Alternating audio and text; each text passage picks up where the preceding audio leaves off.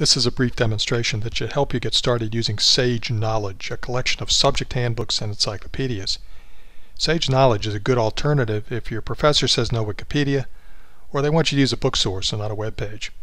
Although these are available on the web, they include the content of subject encyclopedias and handbooks from a scholarly publisher that you'd find on library shelves, and provide brief but well-written college-level information to help start your research.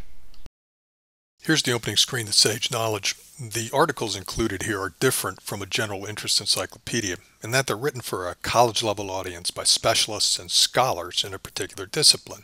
Here I'll search for information about the topic of anxiety as an example. Notice it looks like a Google search here at the top with a box where you type in what you're looking for. But all you're searching through is the content of the included Sage titles. On the next screen are the results of the search, articles from the subject encyclopedias and handbooks included in Sage that discuss anxiety. Notice you get articles from several titles and from different aspects of the issue.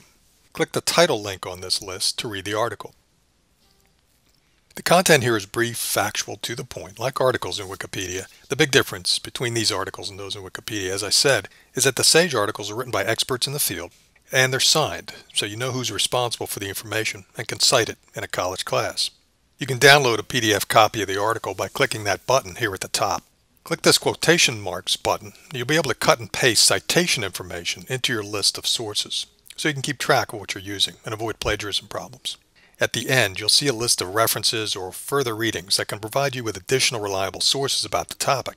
Many times, the books and articles cited here can be found in the Collin Library. Remember that even a college-level subject encyclopedia is just a starting point for your information gathering and research, and that depending on your paper or project, you'll probably need to use additional books, articles, and information found on authoritative websites. If you have any questions about using the Collin Library's online collections, be sure to contact me. Good luck with your research. If you need proof that you viewed this tutorial for a lab credit or other assignment, you can download or print a certificate of completion at the URL on your screen.